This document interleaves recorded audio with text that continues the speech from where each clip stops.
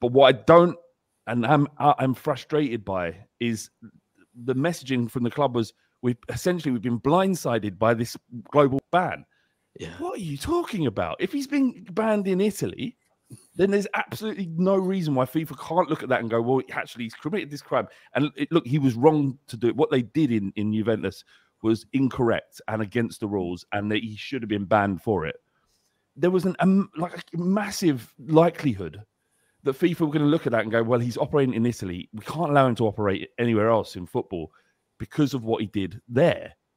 The fact that they've been blindsided by this is alarming. Or they're just getting that messaging out so it feels like they believed he was innocent. I think they stuck their head that far down the sand, honestly. That when you have your head that far down the sand, you can pretend anything isn't happening, really. I can't believe that, man.